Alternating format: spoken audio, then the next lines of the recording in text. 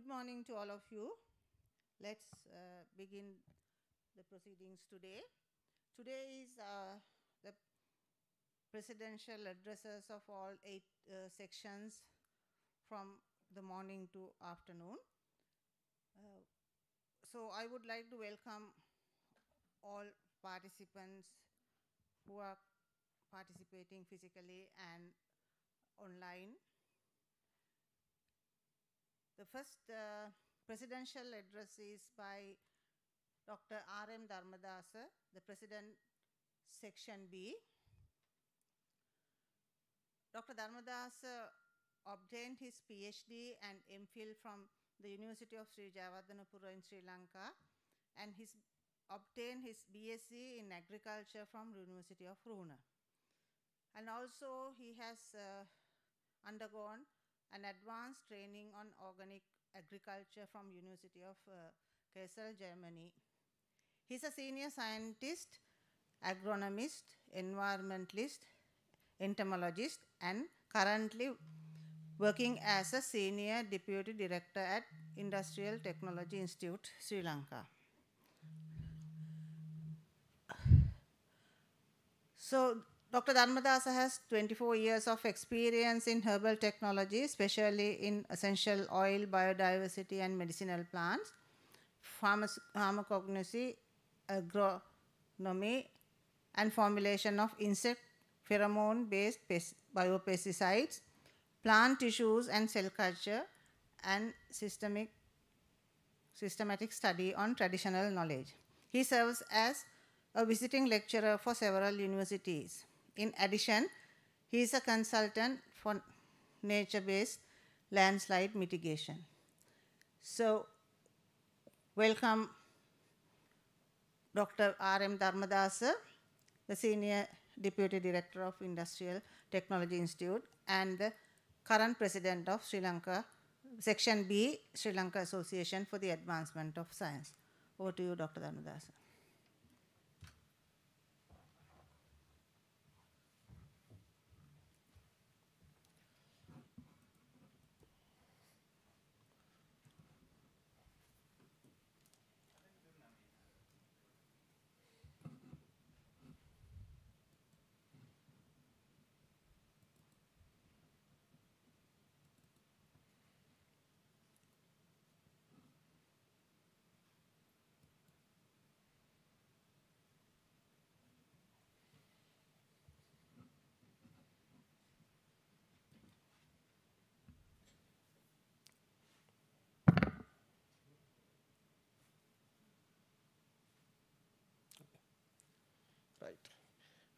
Good morning, everybody.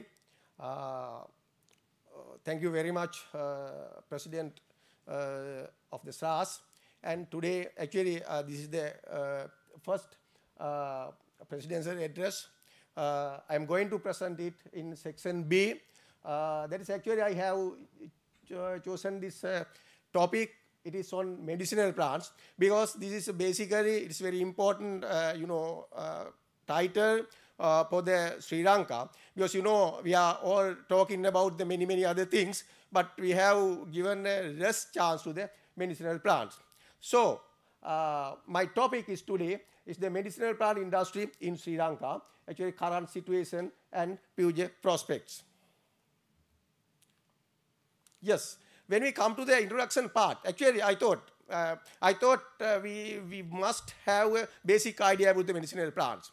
Yes, according to the WHO, actually they have given the, several definitions, and the summary of all given definitions is like medicinal plant is a plant that contain properties or compounds that can be used for therapeutic purposes.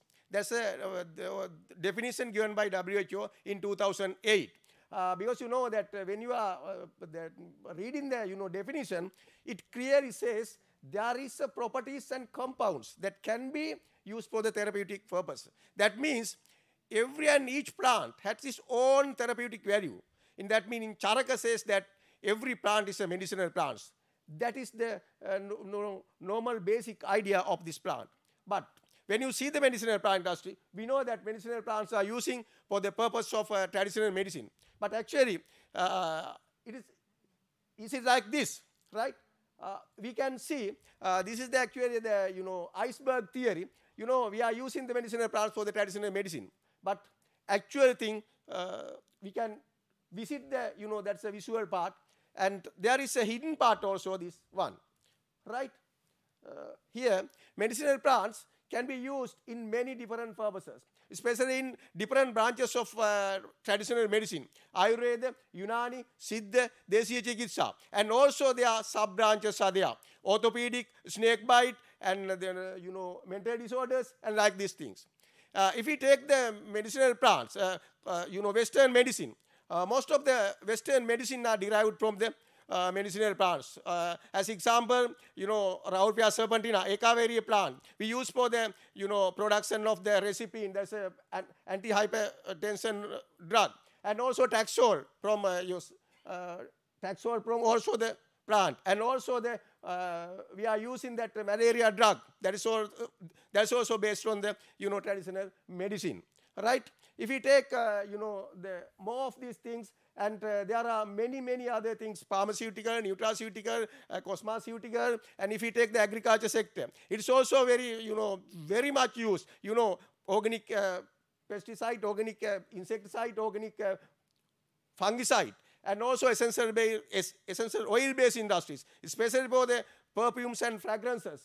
And also we can use in, different plants as ornamental plants. Then we can take the, some sal plant, as well as, some of the, very beautiful medicinal plants are there. We can use them as ornamental plants. And also we can use these plants, herbal beverages. Now it is a very, the very high time to introduce these herbal medicines for the herbal beverages. And also we can use landscaping, as well as currently actually it is highly valued now. Actually nowadays it is much talk about that, about the nature-based landslide mitigation techniques. Actually we can use medicinal plants as a resilience of the socio-economic resilience of the landslide areas. And also, the very recently, I have found some literature, because in our ancient people, they have used the medicinal plants for the sake of, some firewoods. Because these medicinal plants has more polyphenol, tannins, and some other flavonoids. These compounds are evaporated, and then these compounds are, integrated into our food product. There's a, food drying system. We can use these things for the, the sake of the making new industries from the medicinal plants. This is the hidden part, and we know that very little part of the medicinal plants, right? Not only that, if we take the Sri Lanka, actually Sri Lanka is a very small country in the Asia, and it is surrounded by the sea, and it has, around 65,000 of, square kilometers. And this small country, this is a very, very important thing. It has more than 46 agroclimatic regions. That means soil properties and, fauna, flora, climatic, macroclimatic, microclimatic, everything is different in this particular area. So as well as, there is a high biodiversity country, because if you take the, there is a total forest cover of 29%. Out of this 29%, we have more than 4,000 plant species there. And also there are,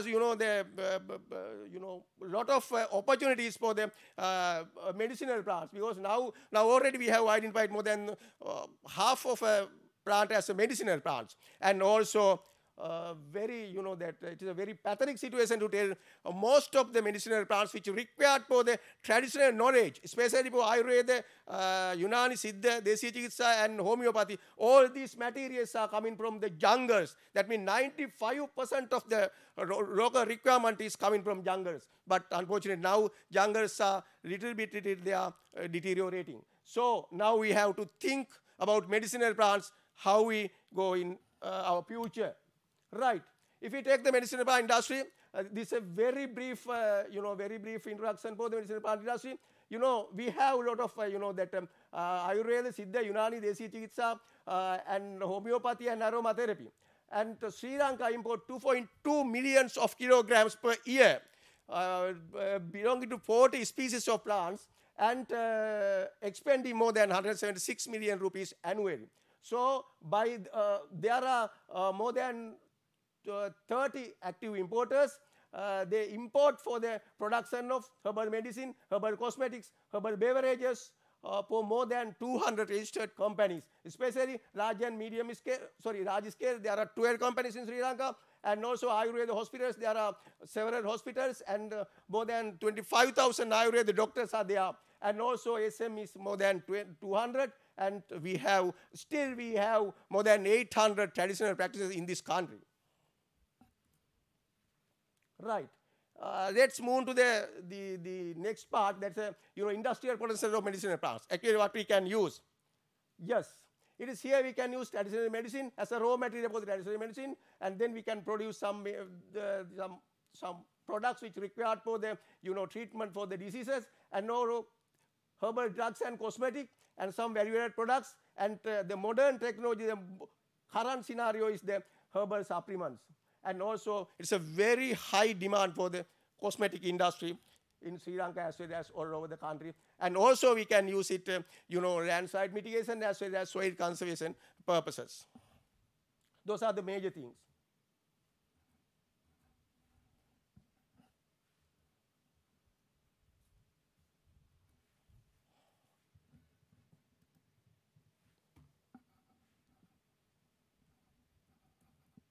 Yes.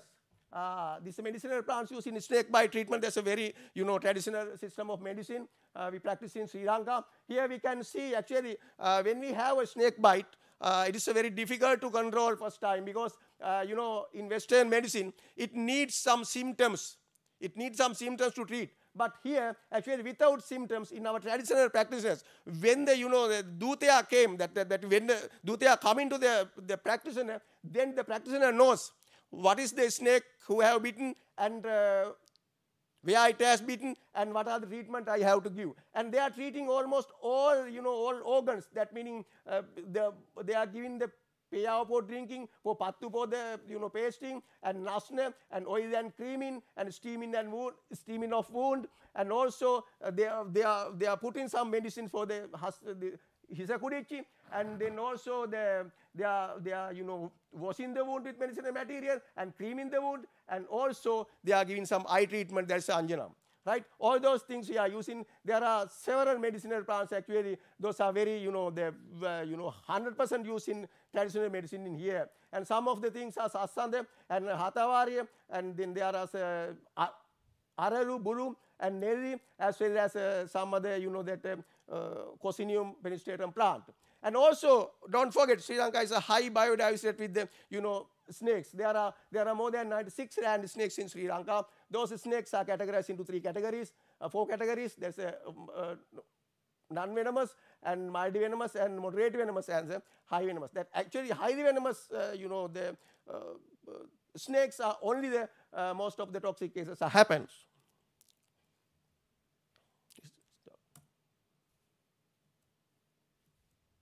Right. If we go to the cosmetic industry, due to the side effects of the existing cosmetics, now actually world trend is going to the herbal cosmetic industry. So therefore the market, the market of the cosmetic industry is developing day by day. If we take the market size in US, there are 108,000 is skincare, and then hair care, then color cosmetics, and like this. There are several many other branches of the cosmetic industry. And also, if we take the market size, it's 2015, it's a 10 billion, but it will reach up to 24 billion in 2024. And also, the most of the products, demand is for the skincare products, skincare and hair care products, and so on. So now, actually, this is the results of our survey we have conducted in our institute, and where we found the cosmetic is a very, very booming industry in Sri Lanka in near future. So therefore, we have to use the medicinal plant in Sri Lanka. Having understand that world scenario, actually, we have conducted our own survey in Sri Lanka, and we have found there are more than 133 medicinal plants belonging to 64 families in medicinal plant, that cosmetic industry, and they are basically most of the plants belongs to the Fabaceae. It's a very easy cultivation, very easy easily growing plant, and then we can introduce these things, and most of the things are going to the skin care and hair care. And also there are, the most of the, the parts of the different parts of the plants are used for the, cosmetic industry, and almost all parts of the plant we can use in the cosmetic industry. And also, if we want to develop the cosmetic industry, actually first we have to use the traditional knowledge. Traditional knowledge is the basic for the any treatment, because actually now we are taking the things from the books, but traditional medicine, it was developed by the, that spiritual power of the ancient people. So that thing we have to use properly. So therefore, ethnoparmacological surveys on existing medicinal plants, and then there are development of propagation and cultivation techniques, and also there are value addition, and those things we have to do to protect this industry carefully. Yes, then the other thing is medicinal plants used in bioengineering. Actually, that bioengineering part, this is a very interesting part in Sri Lanka, because now landslides are, that it is, happening day by day. So actually what we are thinking is, earlier it is used conventional methods, but now there are nature-based systems. But this nature-based system, Sri Lanka has very good opportunity to use, especially in, then some graminea plants, because, Savandara, Pangiri, Sera, those things, and we can cultivate those things, and we can harvest those things, and we can give the job opportunities for the rural, poor youths, and then we can start value-added industry. That's also, it's a very big booming industry. Now we can work for those things. And also if we take the essential oil, startups, if some graduates and if some person is going to start medicinal plants, here is the, very good, opportunity for them, and food and beverage, cosmetics, toiletries, aromatherapy, home, hair care, and, essential oil market is projected to reach and US dollars 11.19 billion 2022. Now it is happening, right? Now we can use medicinal plants for the organic pesticide, organic weedicide, organic disease and pest control, as well as perfumes, spa, and cosmetics. Those are the most potential plant species, actually, Kollankola, then Sera, Pangiri, and then Savandara, and Tulsi. Those things we can use for the value addition of the medicinal plants. Right. Actually, we have done one of the study. Actually, when we smell the medicinal plants, it gives some, inherited smell. That smell is coming from the essence, the compounds, that smelly compound found in the plant. So then, actually, that technology we can use for the attract or repellent of the insect. So in my study, actually, I achieved that I collected these plants, and I found that yes, some osimum plants, that some Madhurutara plants, we can attract some insects, because it has more than 60 compounds, 60 volatile compounds. All these compounds are either attractant or either repellent to the insects. So that theory I have used for the production of Baska, that is a Bractocera species controlling agent. So it was very popular. Actually now the technology was transferred to one of the private companies in Sri Lanka. So here, if someone need to, start the, cultivation of medicinal plant, lemongrass, that meaning Cimopavang citratus. Actually, this is a very, very, short-term crop, and we can grow it very easily. And there are more than, 4,500, 5,000, that we can get the, yield. And also then, the one bottle of essential oil is around 5,000. And then cost-benefit ratio is 1.3, right? And this is very good for the, the startup, for the, especially in the, cottage industries. And also this, this other plant, we call it citronella. Citronella also very good plant for the starting of the, startup project. If anyone interested, there are ample opportunities, and I have used citronella oil for the production of NAPCA, natural, natural pest control agent. The essential oil of the citronella is worked almost all insect pests. Right? We can repel or we can kill the insect pests using essential oil of the, the pangiri or citronella. And also recently actually one person came to me and asked me, sir, I have one plant in my home garden. It's smelly like, the cinnamon, clove and like these things. And they brought 1 or 2 parts of the, the plant, and I just checked for those things for the basic phytochemicals, essential oil content and composition, as well as total phenol and flavonoid content. I found that this plant contained more than, the compounds which is similar to all our spices, that plant called allspice. So that particular client, he has developed the one product called Hera Spice by using this thing. Now it is a very lucrative market in Sri Lanka.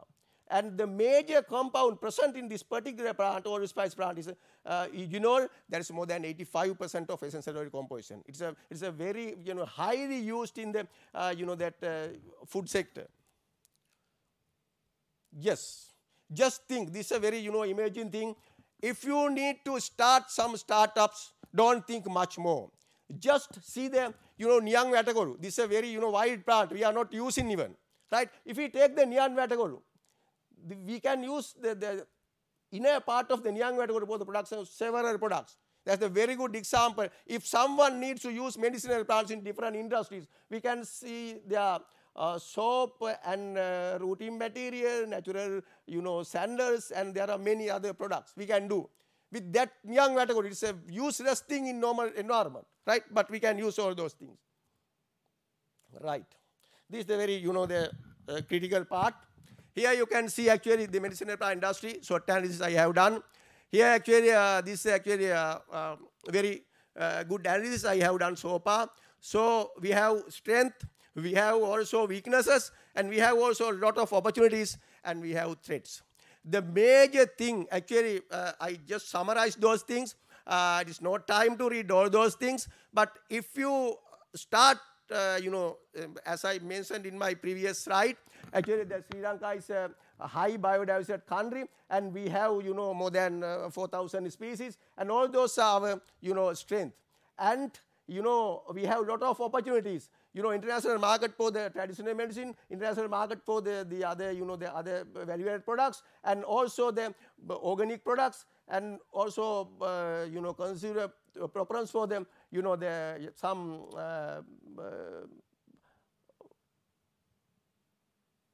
synthetic products we can replace by these herbal material, and for the high demand for the value-added medicinal plant-based products. And also we can use this, the medicinal plant industry, the very high level because of its potential. And also we have threat. We are importing all this material from India and other 8 countries, spending more than 176 million rupees. And also, there are several, finished products are coming from India. Now they are introduced into our country. So those things are actually I have summarized here, and those are our short analysis results. And also, if we need to, if we need to, develop this industry, first we have to identify the plants properly. Then we can use morphology, anatomy, powder microscopic, and chemically as well as genetically and DNA level. So all those things we can do, and then we can prepare herbarium seeds for each and every plant. Then we have to conserve these plants, and we can use in authentic plant for our production cycle. And then we have to develop the propagation and cultivation protocol for these plants. And here the technology for the vegetative propagation as well as technology for the seed propagation. And here we have to cultivation practices. We have to measure whatever the good time for the harvesting, and we have to harvest properly. And then we have to collect seed material, and then drying and processing, all those things we have to do very proper way, and we have to develop the protocols, we have to develop the technologies for them, all those things. And also we have to standardize our product by doing physically, chemically, microbiologically, and genetically. All these products we have to do according to the WHO as well as EU, as well as USDA, and several other authorities. They have released now guidelines. We can do standardization for our product using these guidelines. And also, this is a very huge lacking part. promotional activities. Actually, I am happy to say in SLAAS, I have started the promotional activity in 2012, establishment of herbal garden in they are in schools, and younger generation is the key point here. We have given our technology, we have given our awareness to the these people, and we have to do it better. And then also we have to do some publication, handbooks, as well as leaflets, booklets, and some databases, and all those things we have to do. And also we have to publish in national and international reputed journals. Right, here some publications I have to do in the Journal of Ethnoparmacology and Journal of Industrial Crops and Products. And finally, your part. Yes, can I grow medicinal plants? Why not? Medicinal plant is not just in medicinal, but it is your day-to-day usage plant. Here, if you have your home garden, you can include vegetables, cosmetic potential plants, fruits, and home remedies, as well as leafy vegetables and all those things. Then if you take your spice garden, then you can use it for your fruit garden, and you do herbal garden, whatever it is you can do. If you are medicinal plant lover, you can start, you can add. Some may ask me whether we cannot do these things, we have no garden. But all these plants you can grow in your pot as a pot plant, especially Komarica and many other plants we can grow like this. Right. So what we can do in future, if we really need to protect our medicinal plant sector, first we have to do the conservation part. First we have to identify what are the medicinal plants available, and we have to standardize those things, and then we have to cultivate and develop the agronomic and post-harvest techniques for the medicinal plants, and then we have to do the value-added product development. And then we can do the standardization part, and then also marketing. Marketing is a lacking part in this sector because people are not aware about the medicinal plant sector. Right. As a summary, I can say medicinal plants are highly valuable and industrial potential plant species, and there are ample opportunities to develop medicinal plant sector in Sri Lanka, especially community-based projects. If we do these things, these are the suggestions. Please try to develop traditional medicines, pharmaceutical industry, establish nutraceutical industry, cosmetic and perfumery industry, value-added products, functional foods, and landscaping industry, and raw material production for the traditional medicine, and also nature-based landslide mitigation, and also ecotourism. Ecotourism is a key area because we don't want to kill our plant, we don't want to uproot our plant. With growing it either home garden, either botanical garden, or whatever it is in your pot plant, then we can display those things in all this information. As example, I can say with the Komarica you can do it, and we can help the people to start value-added products in this plant. Right. This is the one thing I have, the past COVID situation. Actually, I have done, there is one traditional claims, pus pancreas is the very good for the prevention of respiratory diseases. So I have found there are pus pancreas, lime, sour orange, sweet orange, mandarin, and the yakinara. Those things are very famous in traditional medicine for the, especially in the, the different ailments. I have named those ailments, and then I did some the antimicrobial properties of some compounds, and I found that those compounds are present there. So actually we can easily tell that these things we can validate by using our modern knowledge, and then we can publish those things, and we can start some value-added products from these things. This is the one example I have done in the COVID situation. Right. And thank you very much. This is my university team. Actually they are working very hard. Every year I am training more than 10 students for several universities. Right. Thank you very much for your kind attention. This is me.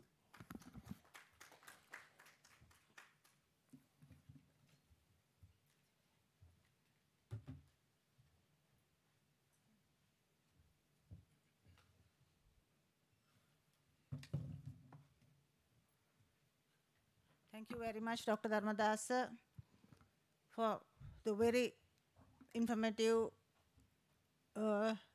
talk, and also sharing your experience with us. And also we know the medicinal plants are very precious resource in Sri Lanka. So once again, on behalf of the SLAAS, I thank you for your for the successful year you conducted, and also for your excellent presentation. So this is a small token of appreciation for being the president of Section B.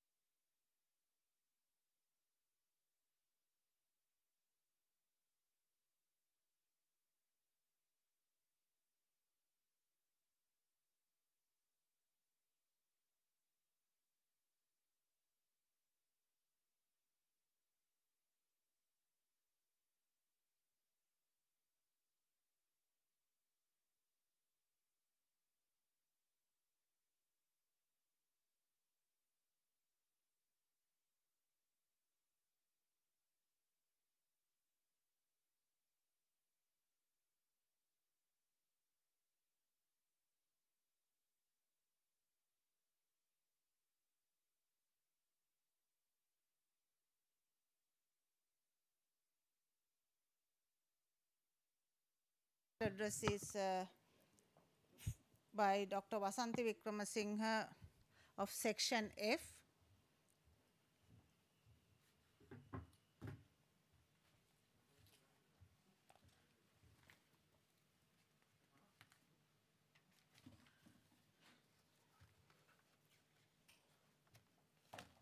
Dr. Wasanthi Wickramasinghe is a researcher with nearly 30 years of experience in applied economic research, development economics, and in particular agriculture development policy in Sri Lanka.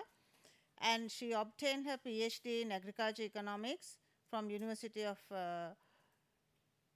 Gießen, Germany, and she obtained her MSc in agriculture economics from University of Peradeniya and her BSc also in agriculture from University of Peradeniya.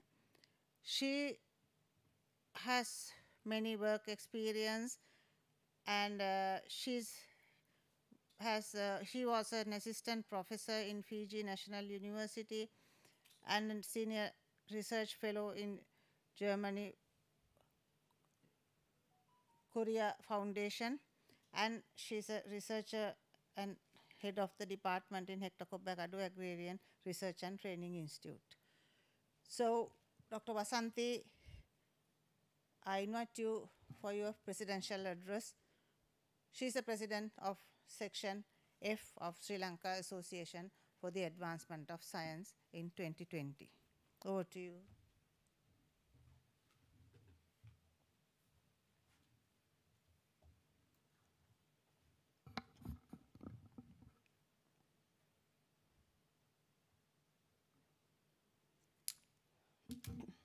Thank you, Madam Chair.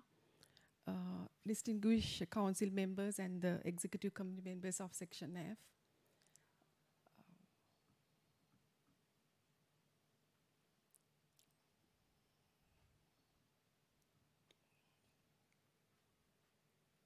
It's full view. Can I get the full view of it?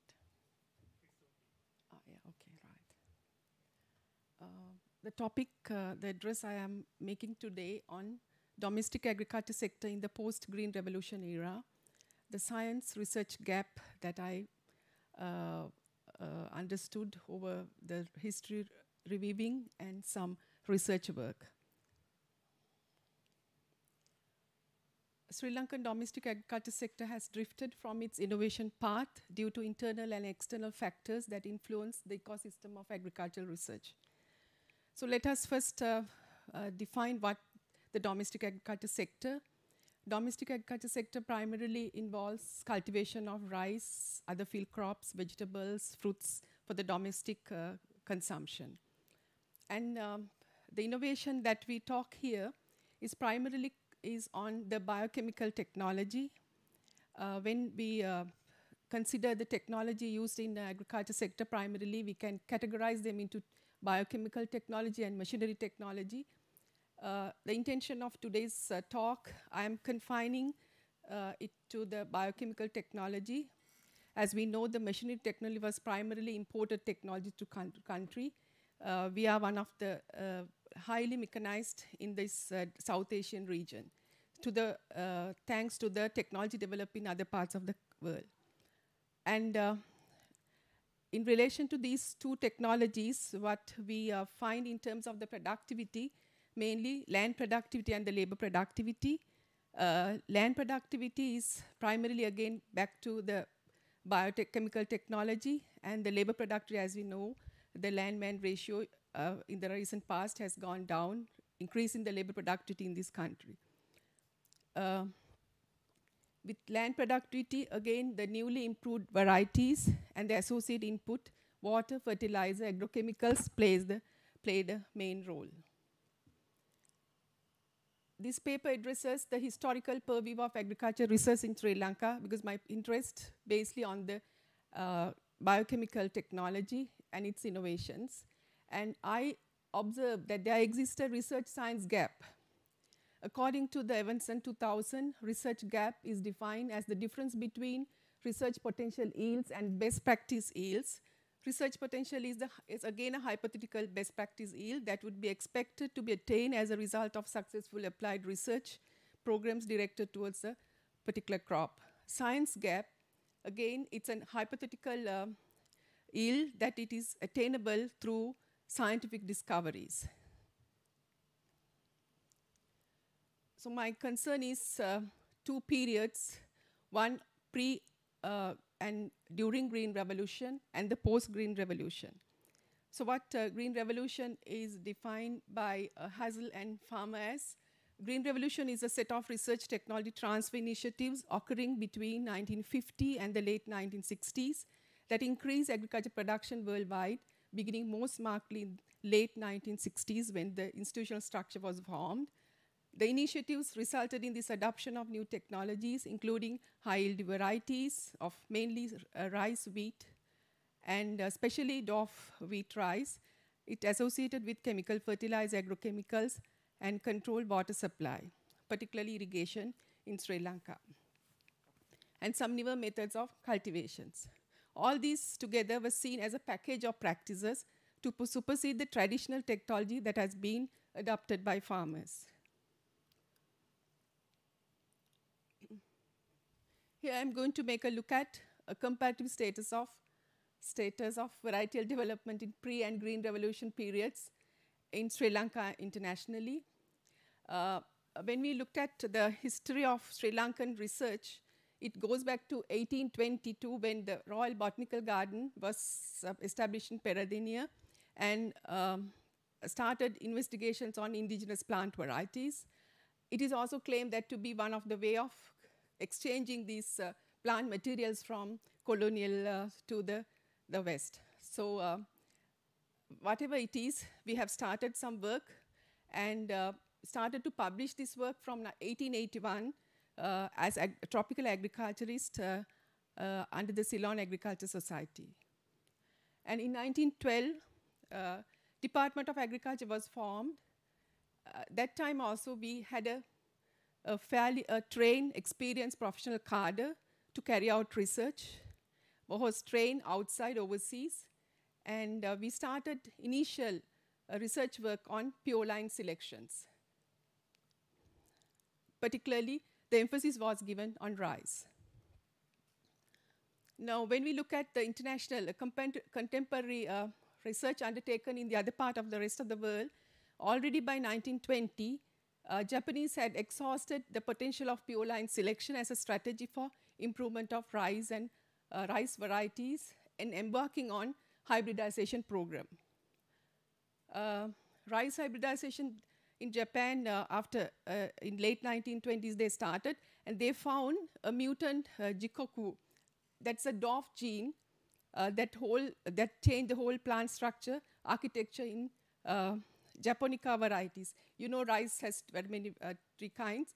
Japonica varieties, the architecture was mainly changed because of introduction of this mutant gene. And on the other side of the wheat's history, we see that dwarfing genes was found in not in 10 wheat varieties that again Japanese they found. And if you looked at how this gene variety was formed, the parent lines, one from again US, and the others again some US American cross, US Japanese cross.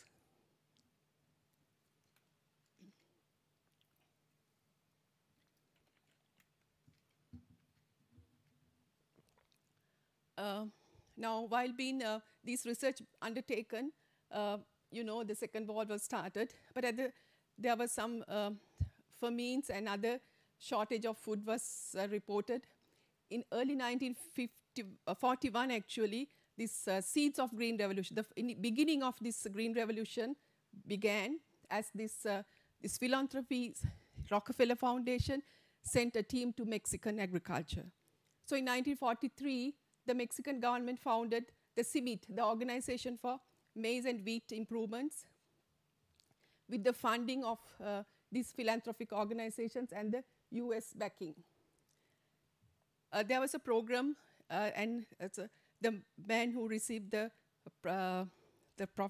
scientist who received the Nobel Prize, Peace Prize Norman Borlaug was the person behind the whole this revolution, and he started incorporating some of this knowledge, and the help of this dwarf gene, he was able to produce this miracle wheat in 1954.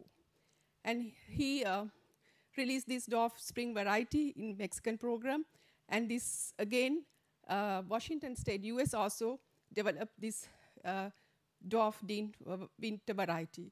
These varieties were then spread to other parts of the world. Sri Lanka is not a country that is consuming more, because we have emphasis most on the rice sector, and this was spread in South American regions. As this stagnation of world rice production, FAO took initiatives, forming the International Rice Commission to look after the rice research programs. Particularly, the emphasis was on Japonica indica variety hybridization, mainly focusing the Indian subcontinent, but this was without a success. Now, let's look at what happened in the Sri Lankan, while at the same time, the contemporary literature, we say that we also started with pure line selections. The importance of, but whatever the pure lines we selected, we had to have these adaptivity trials. We started, therefore we had to have new stations all around the country, and we were able to reach the rice yield level of less than 1 ton per hectare. And then we went on to introducing exotic varieties, particularly from India and Indonesia. And the experience of this Japanese experience of rice hybridization, we also started hybridizing indica varieties. Actually, this is a pioneering idea of from Sri Lanka, that the failure of Japonica indica varieties, but go for indica varieties, and we were able to produce this H4 variety from some of the genetic material from Indonesia. So we were able to increase our national average yield to about 2.5 tons per hectare.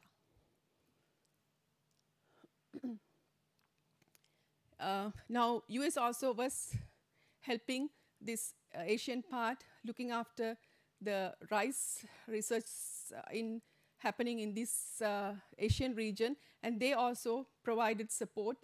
And also these philanthropic organizations like Ford Foundation, Rockefeller Foundation, started the initiative of this International Rice Research Institute. In 1960s was established, and the Philippine government was the base country. It was also saying that Sri Lanka was also considered in this process, but somehow the Philippines managed to establish IRI there.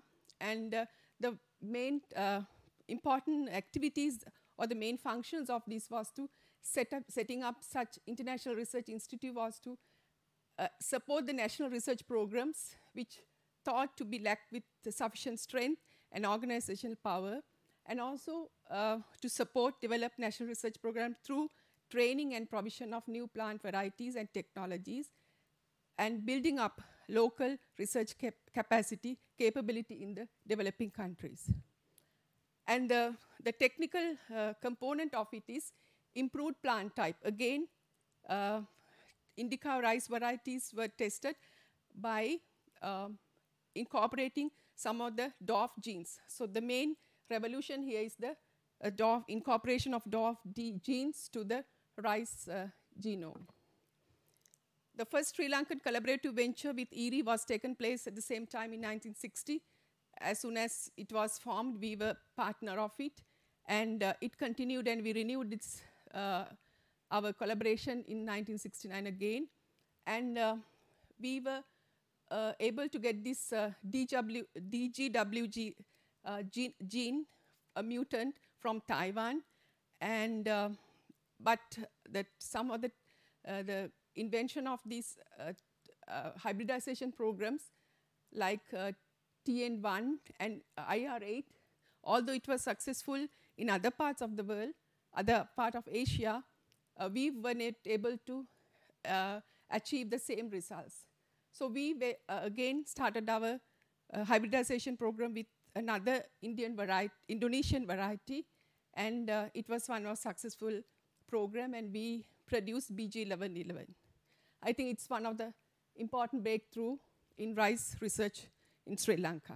And subsequently, in the other hybridization programs, DGWG also was incorporated.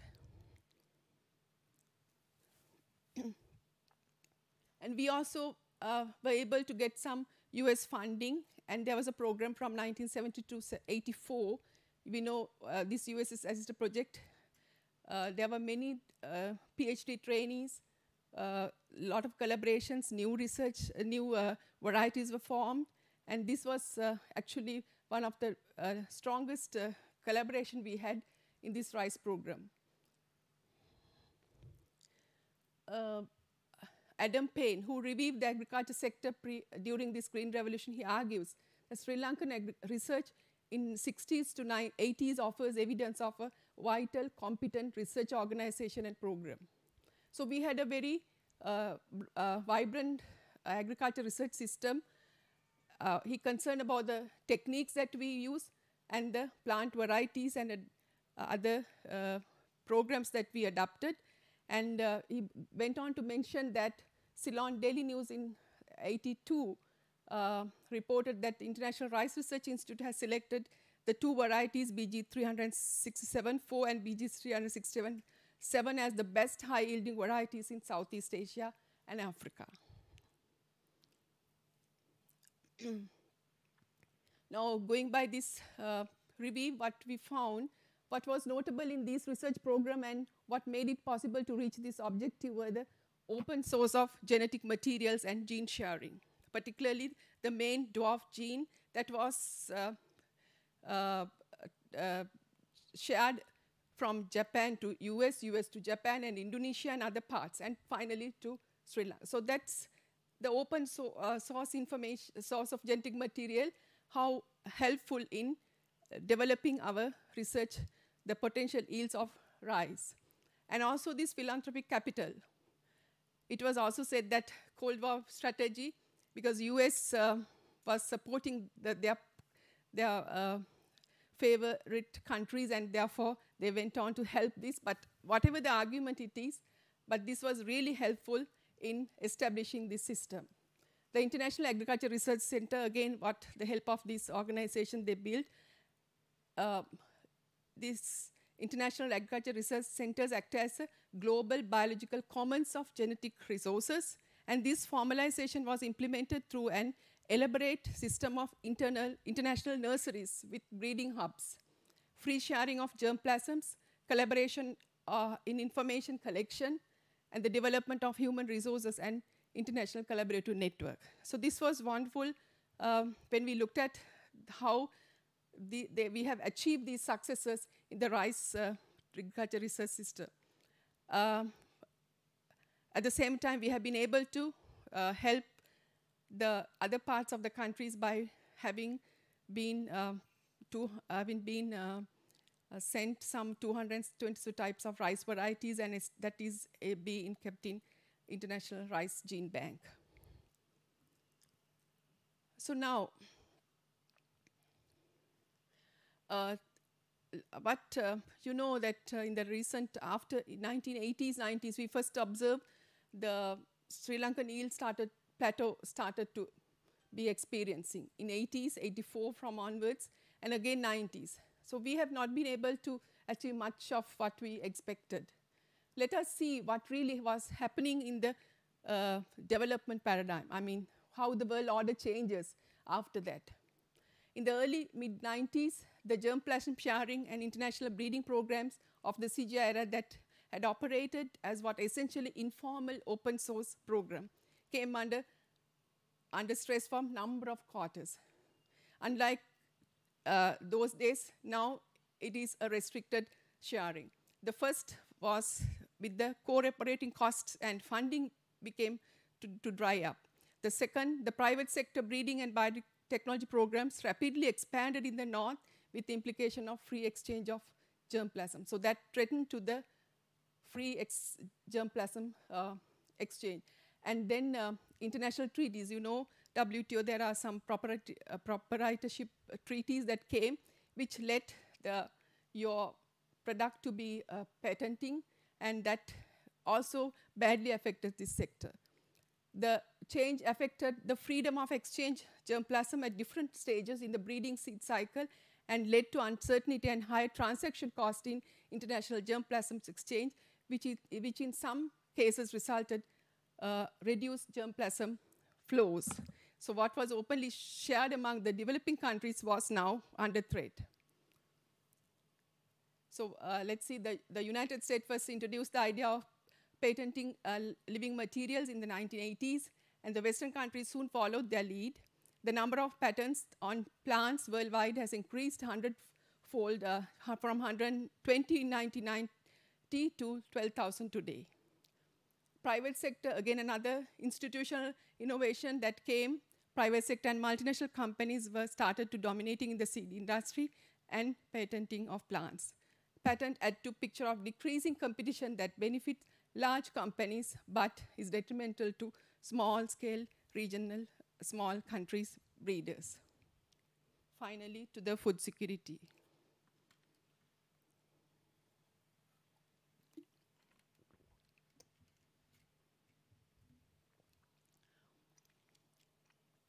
So in the same line of this multinationals operation, what it led to the market concentration of among the few, in the hands of few multinationals. Bayer, now Monsanto has been now under Bayer, and the Dow DuPont, it's again a collaboration, and Syngenta. So these three giants mainly handle this sector. This means that just two companies, mainly by Bayer and the Dow DuPont, and now it's Syngenta. Now they handle the majority of the seed industry. And on the other hand, the international development assistance also took a different dimension, that multinational companies became themselves the development assistance. If you look at Syngenta has their own NGOs supporting the research work, and this capital now, philanthropy capital, the free support now has changed to the conditions.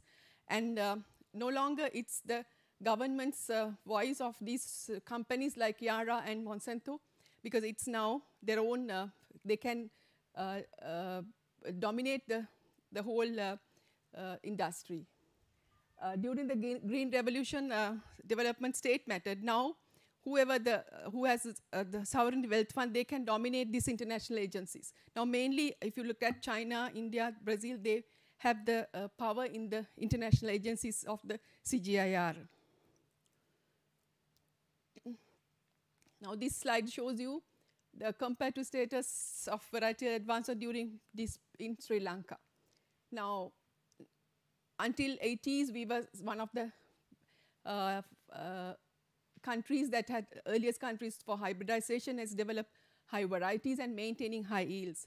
But at the beginning of the 90s, Vietnam yield started to increase the Sri Lankan rice yields, and we couldn't push our, now what we achieved in 1970s, BG 94-1, the yield levels, because most of our research programs were diverted to abiotic and biotic stressors to handle, but yield plateaus we couldn't push further.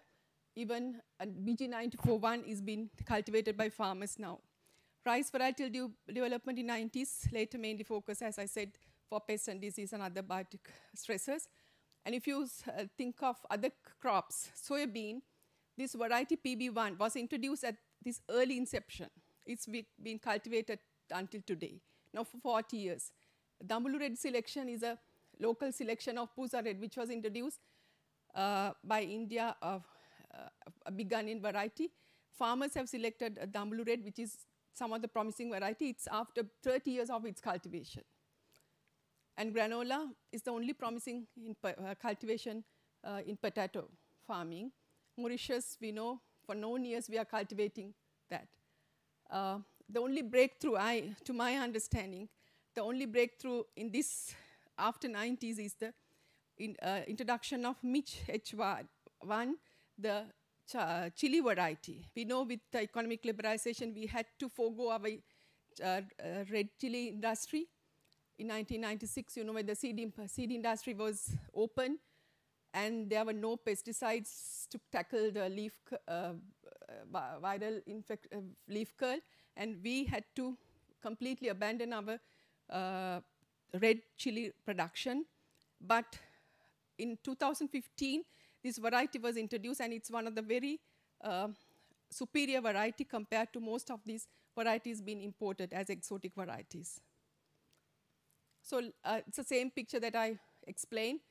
Vietnam jumped from this track, and now they are in a different, they have drifted from our path to their programs. Let's see what, and this is one of the calculations which I carried out in one of the studies to show you after 90s, the paddy output growth, if you decompose into different factors, inputs and the technology part, we see the TFG is negative 19s to 95, and 90s to 97 it's only 1.1%, and 2005 1.2, and 2005 to 10 it's 2.5. Again, it's a reason why we started using much of agrochemicals. So weedicide is a technology, it has more than above the economic level, because if you apply weedicide, you can control weeds and you can increase the yield by 30%. So the cost, more than cost it has, which is been captured in this TFG. So it's not really the varietal development, but it's the cause of this new technology, this weedicide it has. And you see the progress we made in terms of the paddy output growth is not as remarkable as what we observed during pre and green revolution. Adoption of hybrid technology in Vietnam. So if you take the example, now from 90s they have started investing in this hybrid program, and due to this high prominence they placed, because it's the ministry directly involved in this program, and Vietnam was able to jump out of this track. And father of hybrid economics, Yuan Longping from China, he recently declared his latest invention of the third generation hybrid of rice. I think it's a major outbreak, and so this technology is advancing in the rest of the world, where we have been little stay away from this for some reasons which I'm going to explain you a little bit. This is the picture of the maize. You see again Bangladesh again has superseded all the technologies of all the varietal developments in the other parts, and Vietnam also picking, and thanks to some hybrids imported from other parts, Pacific and others, we were able to also increase, because you know there's a high derived demand for maize because of the poultry industry. So this captured some of this technology that was generated in outside the rest of other countries and also multinationals. Thanks to that, we were able to also push our land yield frontier up. But see the Bangladesh achievements. And potato is the same. You see that the blue line, again, Bangladesh has to take a turn from late 2000, and along with India, they are now traveling. So again, Bangladesh and Vietnam, India has taken certain steps. Bangladesh Agriculture Research Institute, Bari, began to collaborate with CIMIT for maize developments, research and development, and they produced several hybrid varieties. At the same time, they got some genetic materials also through these collaborations. And also hybrid potato, they went on to develop few varieties and for commercial cultivation, and GM crop development, genetic material crop development, also they have taken steps while collaborations with some US universities, and already they have released one, now they are waiting for field, not released really, waiting for approval of field cultivation. And when you look at the private sector involved in the Bangladesh, there are several multinational companies working with them, and International Development Organization based in Bangladesh, BRAC, is one of the oldest NGO in Asia, and they are working towards these programs. And some domestic businesses are, recently we heard of one company is coming and investing, doing some collaborative research, collaborative breeding programs with Sri Lanka, Lal Tier, yeah. Most of the world's seed multinational get cultivars into Bangladesh through locally owned collaborations with these companies. This is, I don't know, for some reason they have gone with Syngenta, this agencies to work with, and they get these hybrid varieties for cultivation. And if you look at Vietnam biosafety decree was approved in 2010, and they started issuing permits and regulating field trials of GE crops. And Vietnam is one of the leading in Asia of cultivating GM crops, and they have now a large extent of GM crops, and also farmers are cultivating some varieties, GM crops that have been imported from other multinationals. Indian agriculture sector is concerned, it's mainly their domestic private sector. They started initial from, because when it comes to hybrid heterosis is one which can achieve larger frontiers of yield frontiers, ships, which the private sector invested in selecting, collecting these germplasms, and now they have gone for developing so many F1 hybrids.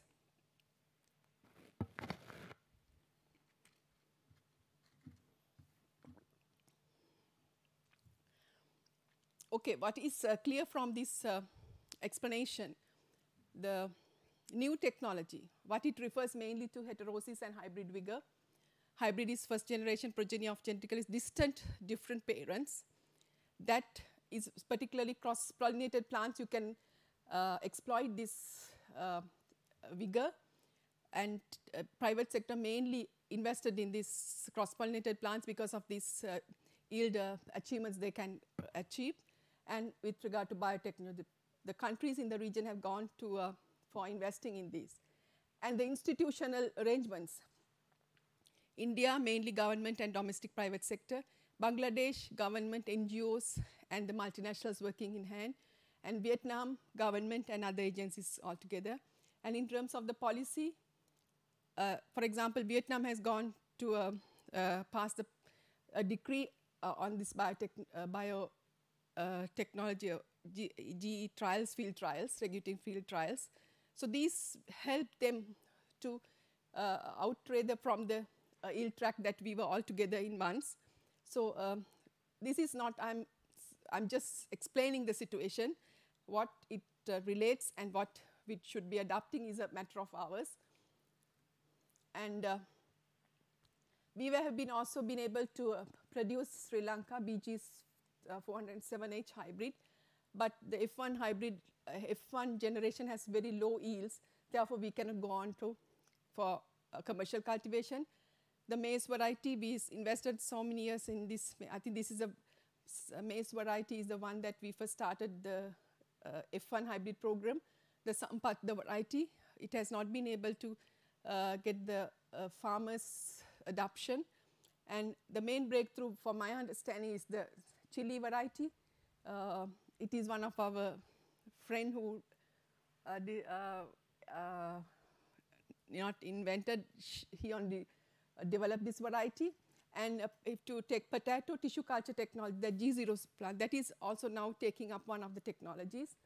But if you look at the continuum of technologies in this modern biotechnology, it goes from low-tech processes like nitrogen fixation to tissue culture to high-tech DNA techniques and genetic engineering. So we have been only able to work within these low-tech areas, even that tissue culture technology only is promising in banana and potato. Even now pineapple, I have observed a lot of problems with regard to pineapple tissue culture. It is evident from above that Sri Lanka has drifted away from the global research and development programs and continue to distance from the main innovation path since the mid-80s. Several reasons can be attributed to the factors made internal and external. Economic liberalization, I think the main major economic change that happens. The commodity markets and the seed markets were liberalized. But if we were able to compete with these, we wouldn't have a problem. But we could not, if we open up, what happened? We cannot compete at all. So it was not because of the policies that we adopted, but it was the timing of, and that we were not prepared to open in terms of, but actually if you look at the trade policies, we all see that we have been having an import substitution strategy throughout, because to the fact that we couldn't compete with other countries. Now you know what happened to red chili. And the political instability after 1983, the gradual distancing working with international NGOs. Unlike in other parts of the world, we have some distrust about NGOs' activities, and so we didn't want to work with them collaboratively. And there is also the threat from the world other order changes, that germplasm is no longer open source. We have to either, it is costly now, or it's very rare to get. And also the funding for research is also very limited. Now we know recently the ERI, and we wanted to have a collaboration, but because of the funding restriction, we couldn't continue. The other side of it, government mostly invested in irrigation and fertilizer. Irrigation investment, if you look at irrigation investment, earlier it was one for the whole public expenditure, but now it's about 75% of, this is 2011, of the total investment in irrigation and agriculture. And when you look at the investment in the research and development, it's just 2%. Irrigation and fertilizer subsidy, there's widely held opinion that the monetary benefits it flows from as transfers and to the trickle down to the line, yeah? Okay. Although now, as we started, I was saying that biochemical technology requires new varieties, at the same time irrigation, water, fertilizer and all. But although irrigation, fertilizer are essential inputs for the realization of yields of new varieties, it's found in 80s and 90s that paddy yields were stagnating and were declining in the absence of new technology. Even if we were to take this frontier to, if you cannot shift the frontier, even how much you invest on your resources, it would be waste of resources. So that we observed in 80s and 90s. The growth of output due to factor accumulation will eventually taper off, making the growth process unsustainable in the long run. Therefore, investment in research and development is essential for long-term growth. So this is figures shows you in terms of 2011 purchasing power parity dollars, how much invested in different countries. We see that the purple line, Sri Lanka. Sri Lanka started increasing from 2010 up now to the level of 2000 in 2016. This is mere the fact that the increasing salaries. I think that mainly it's the fact, yeah. Okay, India funding comes from various sources, not only government, private companies and other foreign donors. And because the private sector research has, because there's a big market they have, and there's incentives for them to invest in these sectors, particularly the cross-pollinated plants for the hybrid vigor. And human resource development, if you looked at the department, national researchers, it was observed in Adam Payne, take a look at this before, during the 60s, 80s, even that time, people didn't want to stay in this sector. They want to move from this, for the financial rewarding system is so bad. So even the Department of Agriculture, not as a professional organization, they also want to move to administrative setup for the mere fact that the financial benefits.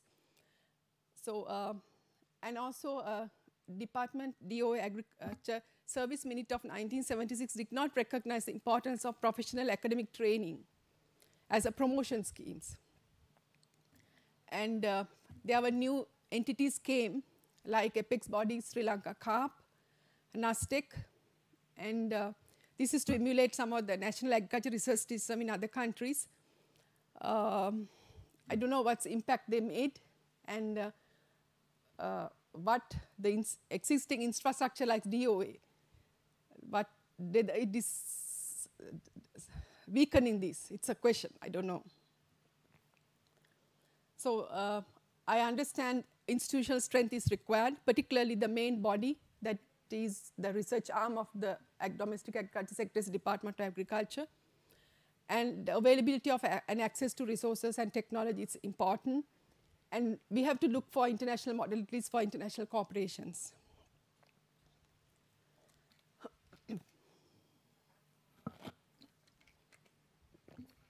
So in summary, I can say this paper attempted to address the problem of research and science gap experienced in the recent past in the Sri Lankan domestic agriculture sector by reviewing what happened in the Sri Lanka and neighboring countries during the Green Revolution and after. The research and science gap became first evident in the late 80s when Sri Lanka rice yields started stagnating and mid-90s when seed industry was open. After the Green Revolution, Sri Lanka drifted from its innovation path for a number of factors.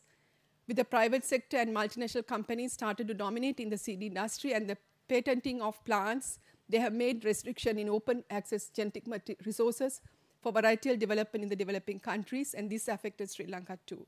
Also, the development assistance to consortium for international agriculture research has contracted, and the ownership of capital determined the needs of the seed industry. Developing countries' collective effort in search of new technology now mostly bound to state capacity to invest in technology generation and hence innovation. Although Sri Lanka benefits from technology products from other countries, Sri Lanka has been diverging from its innovation path as states' funds have not been adequate and human resource development is not far-reaching. Science and technology policy to address in filling research and science gap given the current scenario, and science diplomacy must have an important role to play. So that's my last slide. These are some other references. So I bring in some ideas to the science, one of the main bodies. We have to think and think and rethink and rethink. Yeah. Thank you very much.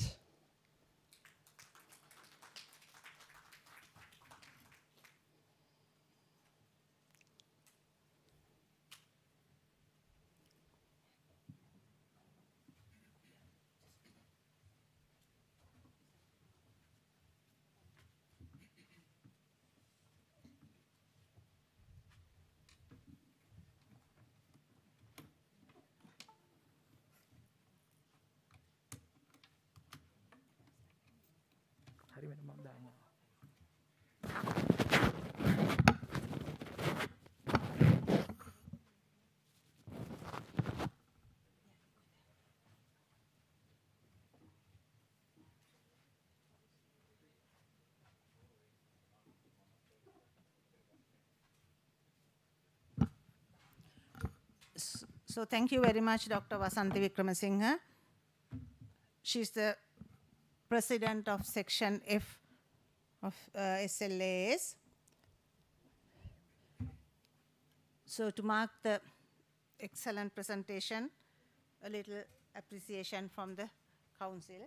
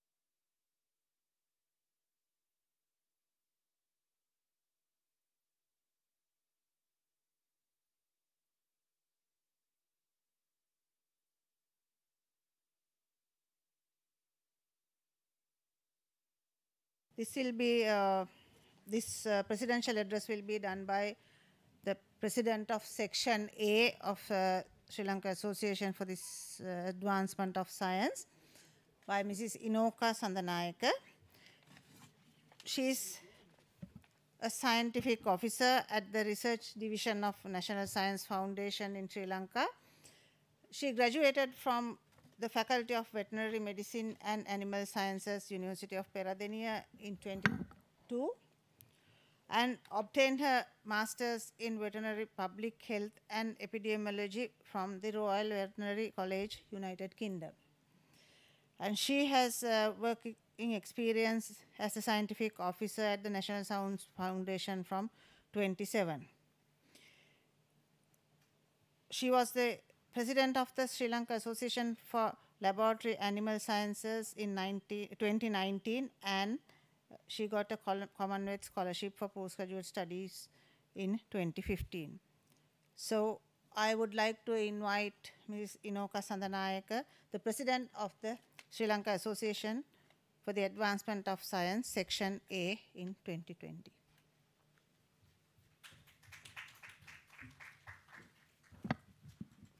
Thank you, Madam. Good morning, Madam President, Professor Janita Liyanage, past presidents, members of the Council, colleagues, ladies and gentlemen.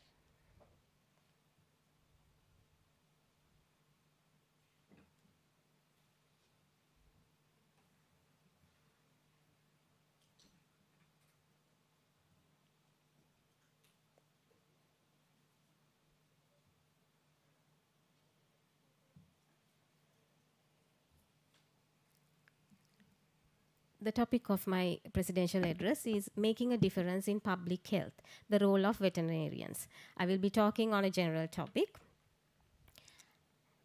Have you ever thought of a veterinarian when you think of public health?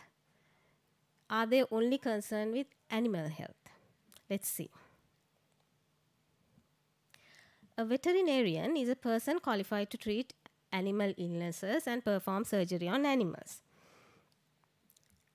When you think of a veterinarian, you think of pet dogs or cats or farm animals. However, the actual contributions of veterinary medicine is much wider, which includes animal health, human health, as well as the environment. However, even many veterinarians do not recognize the relevance of their daily professional activities which have on public health. Actually, the Association for American Veterinary Medical Colleges identified veterinarians as the only professionals trained to link animal diseases, human diseases, food safety, and bioterrorism agents.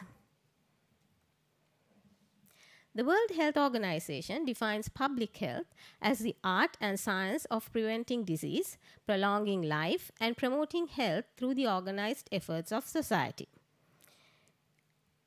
Public health is an interdisciplinary field and includes the services of many professionals, including community physicians, epidemiologists, biostatisticians, public health inspectors, midwives, microbiologists, veterinarians, etc.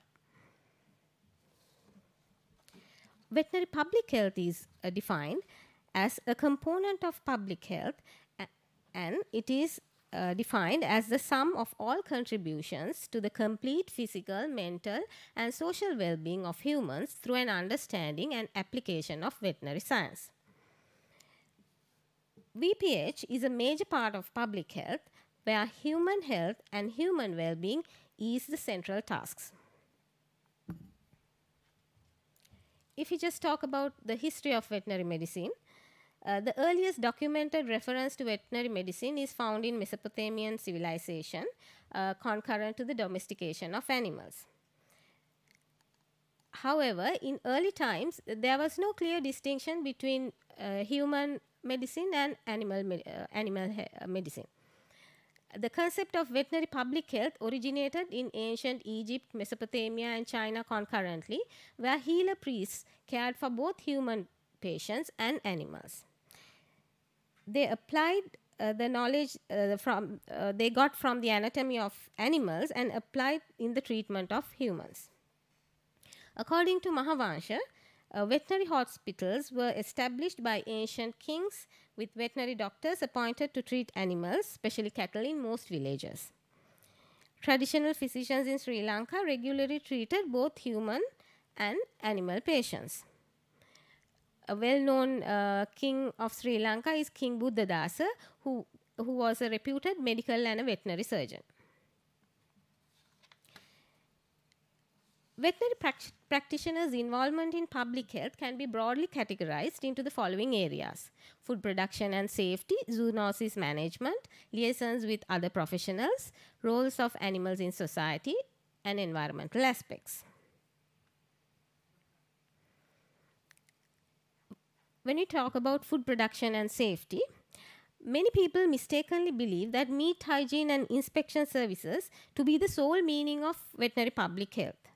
But food production and safety is only one aspect of VPH. The veterinary contribution aspect to this public health comes from the involvement with production of food of animal origin and affirming the safety of such food for human consumption. So the farm level activities include increasing productivity and keeping the animals healthy.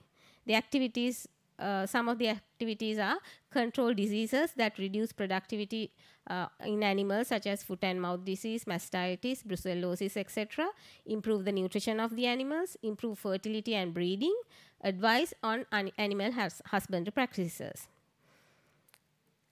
These activities will contribute to provide an adequate supply of animal proteins to the rising demands of the human population. And the improved nutritional status of the public will have a direct impact on public health. Food safety involves the reduction of foodborne risks to human health due to hazards arising from animal production. Foodborne diseases are usually infectious or toxic in nature and are caused by bacteria, viruses, fungi, parasites, and chemical substances. Foodborne pathogens can cause severe diarrhea or debilitating infections, including meningitis. Some of the examples are Salmonella, Campylobacter, E. coli, tapeworms, prions, etc. The World Health Organization reports that every year about 600 million, that is almost 1 in 10 people in the world, fall ill after eating contaminated food. And more than 400,000 die every year because of foodborne diseases. However, in developing countries like Sri Lanka, these foodborne diseases are rarely reported and investigated to find out the causes of these illnesses. Therefore, there is severe underreporting of foodborne diseases in developing countries. Food safety involves the concept farm to fork, which means that all stages of the food chain, from production at the farm through transport of animals or products, processing, storage, distribution up to human consumption, must be contamination free. Safety of food starts at the farm level through control of zoonotic diseases in the livestock, presenting disease-free animals for slaughter, ensuring cleanliness, and inspection at each level of the processing chain to assure quality and absence of contamination. In Sri Lanka, the poultry sector is in the poultry sector, veterinarians are heavily involved in controlling these food safety. However, when you talk of cattle and other animals, it's mostly the inspection of meat after slaughter that occurs in this regard. introduction of food production chain controls such as HACCP, which is hazard analysis and critical control points, and GMP, good manufacturing practice, has made a considerable impact in assuring quality and control of foodborne pathogens such as Salmonella and E. coli. The public health veterinarians' involvement in this process is critical. However, as I told you, the level of involvement differs depending on the country. The international agencies involved in food safety of animal products are Animal Production Food Safety Network, Safety Working Group of the World Organization for Animal Health, OIE, WHO, World Health Organization, FAO, Food and Agriculture Organization, and Codex Alimentarius Commission. In recent times, there has been an increase in the international movement of animals and animal products. If not carried out under proper control, this will pave a way for transboundary migration of infectious agents. The next role of veterinarians in public health is zoonosis management. Zoonoses are diseases or infections that are naturally transmissible from vertebrate animals to humans. Research shows that more than 200 zoonoses have been identified so far, and the infectious agents are bacteria, viruses, bacteria, parasites, prions, etc. And also, nearly 75% of newly emerging diseases are known to be zoonotic. Also, 60% of all human diseases are also described to be zoonotic in nature. Globally, more than 2 billion people are affected and more than 2 million deaths occur annually due to zoonotic diseases. However, these data are pre-COVID data, whereas now I think at present COVID has caused more than 1.6 million deaths globally.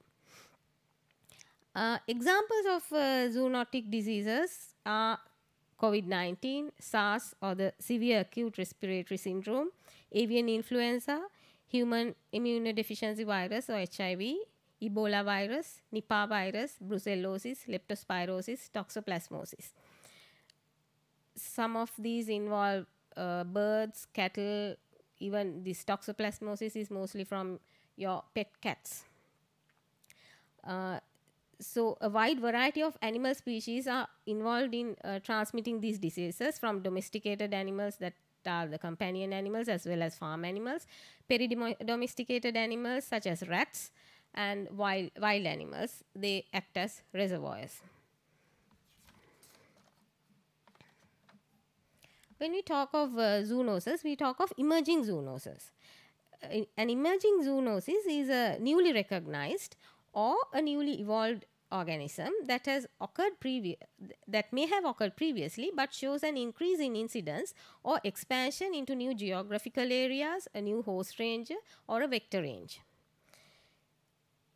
Events leading to this emergence of new diseases include microbiological adaptation, environmental changes, globalization of food production and trade, habitat destruction and urbanization, human behavioral factors including tourism, recreational sports, bushmeat consumption, and companion animals.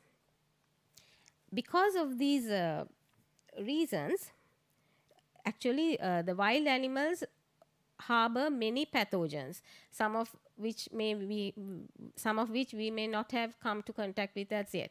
What happens is, because of the human activities, a situation occurs where the wild animals come into contact with either domesticated animals or people, and then the organisms may cross the species barrier and come into another species. One such example is the Nipah virus in Malaysia. What happened was this virus was the fruit bats were harboring this virus, and pig farms were located near these fruit trees, and this virus jumped from these fruit bats into the pigs, and then from the pigs into humans. So, likewise, because of this especially bushmeat consumption, now Ebola virus was that also came from a bat because of eating bat meat in Africa. That is how that Ebola virus emerged. Some of the major global zoonotic outbreaks in the past, I have listed some here. Now, the World Bank estimates that total economic losses from these several outbreaks alone to be about 80 billion US dollars. When considering Sri Lankan situation, the most important endemic zoonotic disease in Sri Lanka are considered to be rabies and leptospirosis.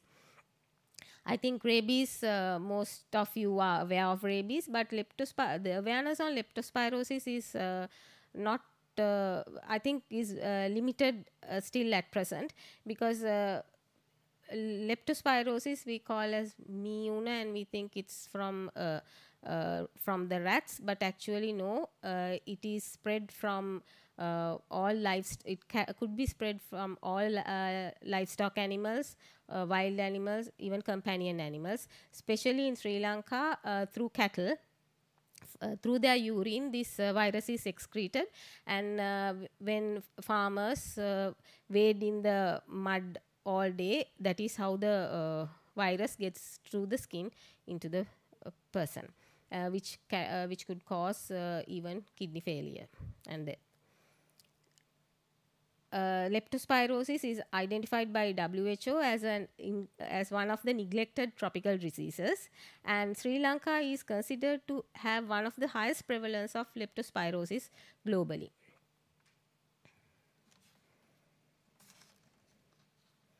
The role of veterinarians in zoonotic management is through vaccination campaigns, treatment and containment of diseased animals, control of stray animal populations, public awareness, surveillance and outbreak investigations, quarantine of animals crossing borders, inspection of food of animal origin.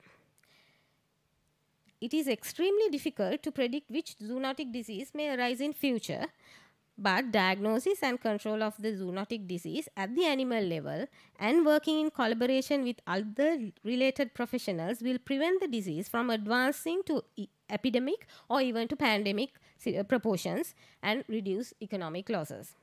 The global early warning and response system for major animal diseases, including zoonoses, is developed by the WHO, FAO, and the OIE. They act in surveillance and a sharing of data between countries of emerging zoonoses.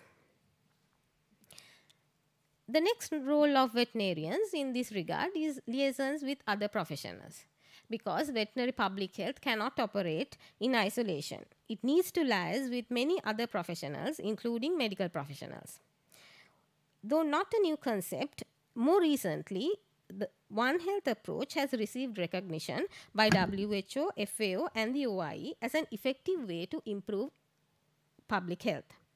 One Health is defined as a collaborative effort of multiple disciplines to attain optimal health for people, animals, and the environment. One Health strategies are highly cost effective. It improves effectiveness of core public health systems, substantially reducing morbidity, mortality, and economic costs of outbreaks. For example, the Government of Canada has successfully implemented the One Health approach in integrating veterinary and human diagnostic services and has reported a reduction of 26% of the operational costs through this One Health approach. When considering the role of animals in society, animals serve many roles in society, ranging from a source of food to other animal products, wool, leather, etc., work and transport, companionship, sports, cultural icons, experimental animals, used in drug manufacture. It is the responsibility of the VPH practitioner to safeguard public health as well as the welfare of these animals while minimizing the risks to human health. different societies have different views toward different species of animals. However, in recent times, welfare of animals has come to the forefront in many countries. Welfare is defined as the physical and mental state of an animal in relation to the conditions in which it lives and dies. The guiding principles are the 5 freedoms: freedom from hunger, malnutrition, and thirst, freedom from fear and distress, freedom from physical discomfort, freedom from pain, injury, and disease, and freedom to express normal patterns of behavior.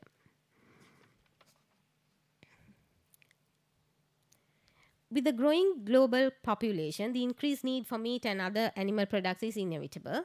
Consequently, the intensification of livestock production systems is to be expected, and the welfare of these farm animals has to be looked after by the public health veterinarian. Also, animals are used for biomedical research as models to study disease and to test new medication, vaccines, etc. Commonly used laboratory animals are rats, mice, guinea pigs, pigs and rabbits, and non-human primates. The VPH officers should ensure that these animals are used under humane conditions.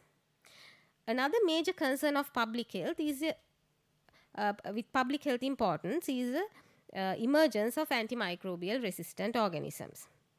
AMR occurs when bacteria, viruses, fungi, and parasites change over time and no longer respond to medications that were effective previously. Extensive use of antimicrobial in intensive production systems as growth promoters, prophylaxis, and metaphylaxis agents over time is one reason for this emergence of resistant microorganisms. WHO has declared AMR as one of the top 10 global public health threats facing humanity. The Sri Lankan government has banned the importation and use of antibiotic growth promoters for livestock production. Surveillance and collection of information on resistant microorganisms is the duty of public health veterinarian, and in Sri Lanka, one such example is the One Health Poultry Hub, where the poultry sector is surveyed for resistant organisms. Another important role of animals in society is as companion animals. This is associated with the mental well-being of humans, which is part of the definition of health by WHO. As well as using animals as pets, they are also used as guide dogs for visually and hearing impaired persons and companion animals for terminally ill patients. It's the public health veterinarian's responsibility to educate owners of the possible risk of zoonoses and ensure that these animals do not act as disease transmitters. Another aspect of veterinary public health is the environment. Livestock are a major source of environmental contamination. Contamination can result from organic waste from the animals or a byproduct of their management, for example, use of antibiotics or insecticides. Substantial volumes of waste are produced in intensive farm systems, and the correct disposal of these are essential from a public health viewpoint. Even though animal waste is considered as fertilizer and is introduced back into the land, this poses the risk of transmission of infectious agents. This would not only cause contamination of land but also of water bodies. And greenhouse gas released from the ruminant supply chain and the bad smell from pig farms are other environmental concerns. Even it may not be such a big concern in Sri Lanka, but in countries like China, Taiwan, these greenhouse gases and the bad smell from pig farms is considered as a big concern in their societies. Another responsibility of the public health veterinarian is the correct disposal of clinical waste. And how do we make a difference? You can see from my presentation that veterinarians play a vital role in the well-being of humanity. Horizontal and vertical coordination between different agencies involved in public health at local, regional and national levels is important for effective delivery of veterinary public health services. Close collaboration and mutual respect between public health and veterinary medicine professionals is crucial to attain optimum public health. Policies and procedures should be in place to integrate veterinary knowledge in the decision-making process through the supply of necessary data such as surveillance data and disease information. Veterinary public health services should be equipped with the necessary technologies, personnel, etc. to respond to these requirements. Globally, the future of public health will rely heavily on One Health approach, which promotes synergy at various levels. However, locally, as yet, it has not materialized to an effective level. Therefore, I believe by means of a coordinated and multidisciplinary approach, it will be possible to make a difference in public health. These are some of the references that I've used. Thank you for your patience listening. I would also like to take this opportunity to thank my parents for nurturing me, my teachers at Anla Vidyalaya and University of Peradeniya for their guidance, past and present chairpersons and director generals of the National Science Foundation, my superiors and colleagues for their encouragement and support, and the committees of Section A, past and present, for their support. And a special word of thanks, even though she is not here, Dr. Marita Ammitiyagoda, for introducing me to SLAAS. And last but not least, my family, my husband Upul and my daughters Ovindi and Venudi, for their love and support always. Thank you.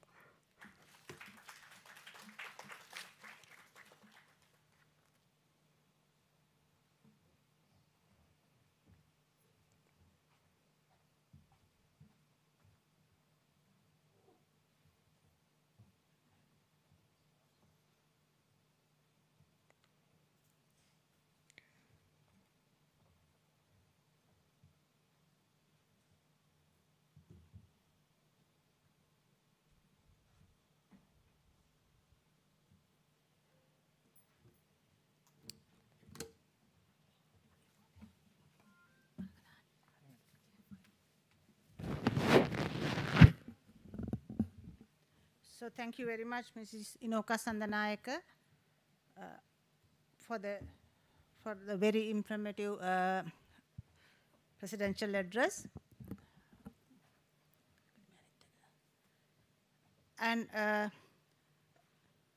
token of appreciation for your valuable contribution as the president of Section A, SLAAS 2020.